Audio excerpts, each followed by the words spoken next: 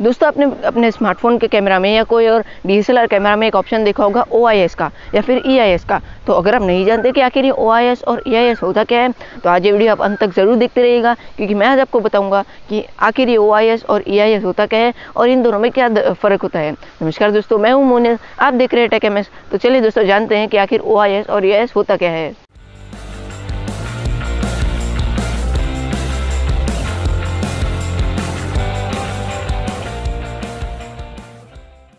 दोस्तों OIS का मतलब होता है ऑप्टिकल इमेज स्टेबलाइजेशन और EIS होता है इलेक्ट्रॉनिक इमेज स्टेबलाइजेशन। अब इमेज स्टेबलाइजेशन का मतलब क्या होता है कि जब मैं वीडियो ले रहा हूँ तो मान लो मेरा हाथ ऐसे ऊपर नीचे होता है, तो यहाँ पे OIS और EIS क्या मदद करते हैं कि वो मेरा बहुत शेकी वीडियो आएगा, तो वही वो वीडियो को एकदम स्मूथ लाने में मदद करते हैं। तो सबसे पहले हम OIS की बात कर लेते हैं। तो दोस्तों यहाँ पे क्या होता है कि आपका जो कैमरा होता है वो एक नॉर्मल कैमरा नहीं होता, वहाँ का जो वो एक फ्लोटिंग कैमरा होता है। तो इससे क्या होता है कि मेरा हाथ अगर ऊपर जाएगा तो कैमरा नीचे आ जाएगा, मेरा हाथ नीचे जाएगा तो वो कैमरा ऊपर हो जाएगा। तो इससे मेरा हाथ अगर हिलता भी है तो भी वो कैमरा अपनी जगह पे ही रहता है। तो और ये इतना ज़्यादा भी नहीं होता, वो बहुत बारीक जो जर्क्स होते हैं उनको वो कंट्रोल कर सकता है। अगर मैं इतना ज़्यादा हाथ हिलाऊंगा तो डेफिनेटली वीडियो बहुत ही शेकी आएगी।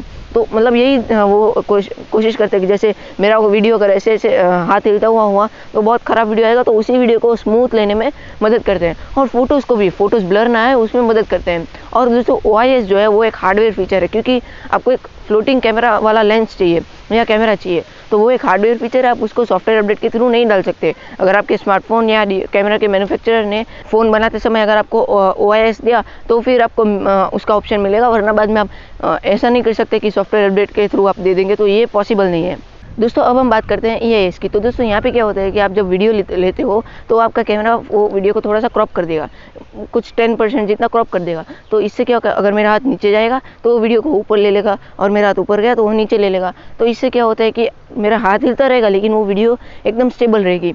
तो ये कहता है EIS, और ये सॉफ्टवेयर फीचर आप इसे सॉफ्टवेयर अपडेट के थ्रू दे सकते हो, क्योंकि यहाँ पे बस वीडियो को क्रॉप करना है तो ये बहुत आसान होता है, तो ये आप सॉफ्टवेयर अपडेट के थ्रू दे सकते हो। अब दोस्तों यहाँ पे स्टेबलाइजेशन भी दो तरह की होती है, एक होती है 2 एक्सिस और एक होती है 4 एक्सिस। 2 एक्सिस में क्या होता है कि अगर मेरा हाथ ऊपर नीचे होता है तो वो स्टेबल कर देगा, लेकिन दाएं बाएं वो नहीं कर पाएगा। और 4 एक्सिस में वो मैं चारों तरफ ऊपर नीचे राइट लेफ्ट कहीं पे भी जाएगा मेरा हाथ, वो स्टेबल कर देगा।